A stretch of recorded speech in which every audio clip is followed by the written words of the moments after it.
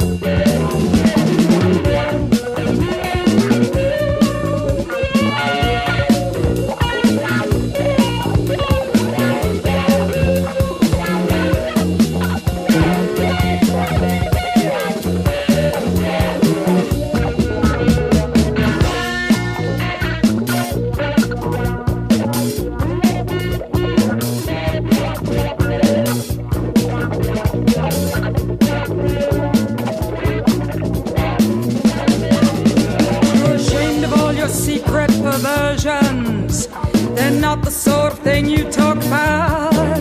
You know you'd like to spend the night with a sexy transvestite in black lace panties with a whole waist cut sticks out.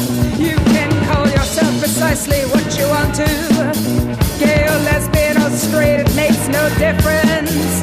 I know what's in your head while you jerk off in your bed. You're a sadist, a masochist, and a fetishist. To me, honey. Don't try to put me on. Don't try to make me believe that you're not a dirty little beast who'd like to hurt everything around you and be hurt by everybody, and you'd love